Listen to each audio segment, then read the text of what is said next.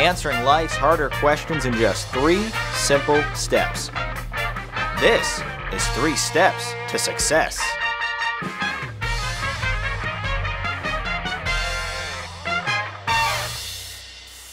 Oh, hello there, and welcome back to an exciting and commercially sponsored episode of 3 Steps to Success. I'm your host, John Paula. On today's episode, I'm going to show you how, in just 3 simple steps, how you can save the environment. Step number 1, cut back on any of your harmful polluting habits.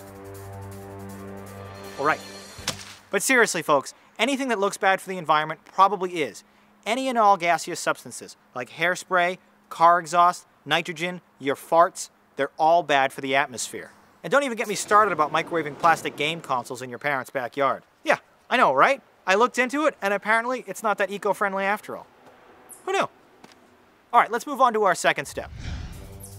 Step number 2, maintain and preserve the fragile circle of life by fertilizing your corner of the globe as often as possible. Now, I'm not some deranged hillbilly who craps and pisses outdoors. And of course, we don't want to frighten the young children watching. But luckily, there is a solution.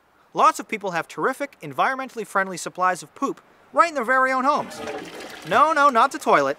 The cat's litter box. It's an excellent and seemingly endless supply of number 2, right under your nose. Sometimes, unfortunately, it's right under your nose. Now, I went ahead and collected ample amounts of that smelly brown stuff, and I brought them with me here, outside in my own backyard, where there seems to be a suspicious lack of wild feral cats pooping in the area.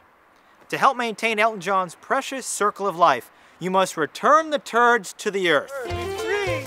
Be free, my poop! Be free, my pooping! Be free! Yeah.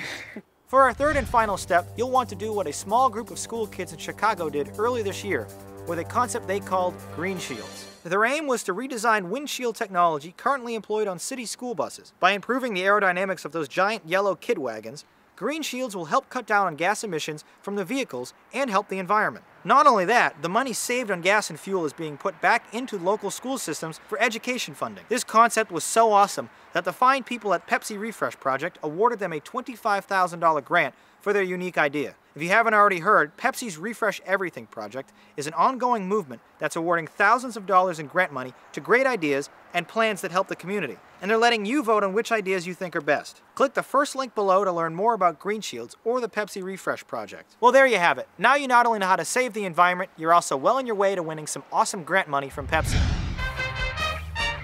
Thanks for watching. My name is Jonathan Paula, and I hope to see you next time on 3 Steps to Success.